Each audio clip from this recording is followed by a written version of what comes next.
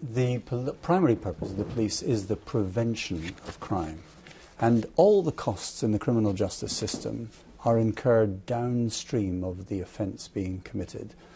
The police investigation, prosecution, trials, punishment. If we can reduce the amount of offenders that reduce the number of victims that there are, all those costs will be saved, and critically, there will be fewer victims. So the primary purpose of the police is the prevention of crime.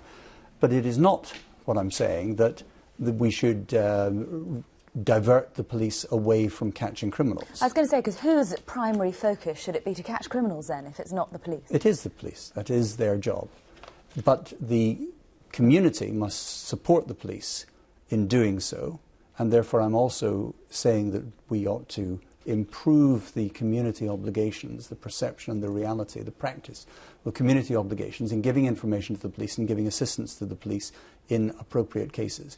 The primary purpose of the police is the prevention of crime. Very close second is catching criminals.